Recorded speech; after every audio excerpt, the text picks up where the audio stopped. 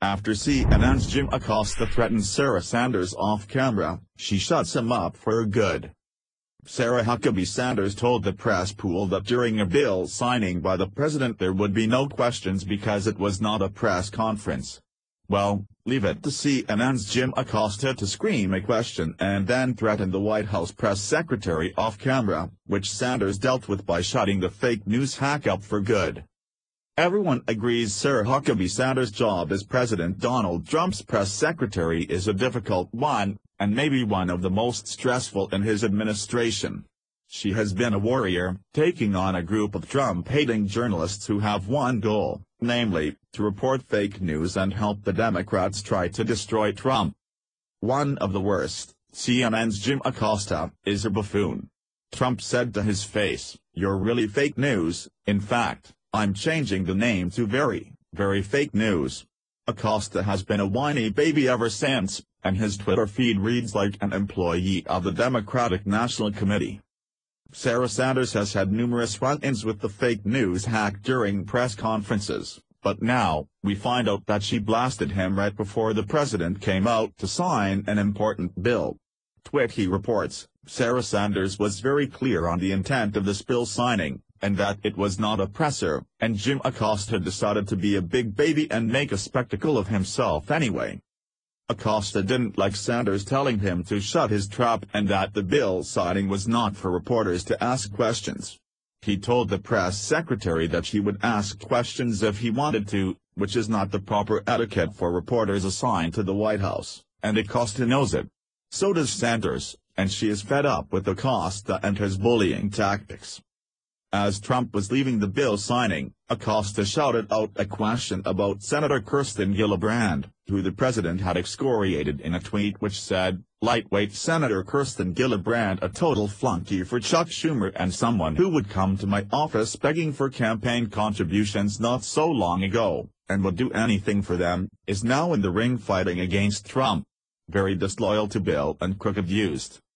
Lightweight Senator Kirsten Gillibrand, a total flunky for Chuck Schumer and someone who would come to my office begging for campaign contributions not so long ago, and would do anything for them, is now in the ring fighting against Trump. Very disloyal to Bill and crooked used." Donald J. Trump, at Real Donald Trump, December 12, 2017. So, Sarah stood up for herself, and poor whiny Acosta tweeted out the major slapdown he gave her, writing, "Prior to this moment, sick, at press issued a warning to me. She said if I asked a question of Trump at the bill signing I can't promise you will be allowed into a pool spray again. Sorry Sarah. We won't be intimidated. Prior to this moment, at press issued a warning to me. She said if I asked a question of Trump at the bill signing I can't promise you will be allowed into a pool spray again. Sorry Sarah. We won't be intimidated." Jim Acosta, at Acosta, December 12, 2017.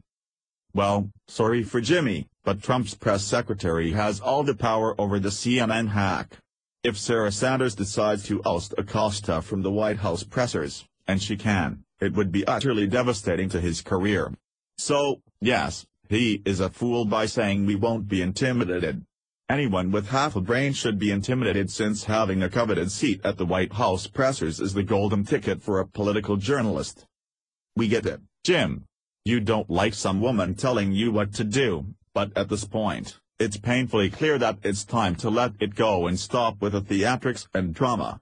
And you know if they do indeed ban Acosta from the press pool he'll be tch and moan and be tch about it for weeks, months, on end and play the media martyr he so desperately wants to be, added Twitchy.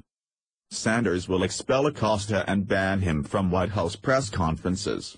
Whether CNN retains that coveted seat is the only question.